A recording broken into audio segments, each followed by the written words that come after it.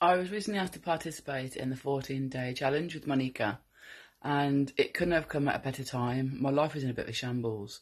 With lots of things going on personally, I put my own nutrition and my self-care to one side. So I did my before pictures and my measurements.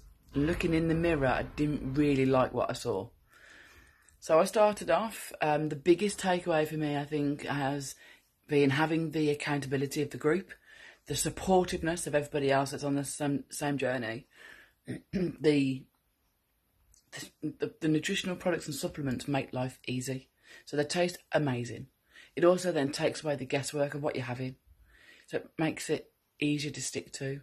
Learning from the other ladies in the group has also helped me massively. And I didn't realise, even though I felt I was drinking quite a lot of water, I didn't realise how much more I needed to bring in to my body. So that's really helped. The scales haven't moved a great deal, and I was being up and down with being disheartened.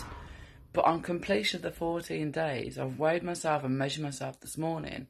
I've lost 14 centimetres. 14 centimetres. That's basically one a day. So don't watch the scales.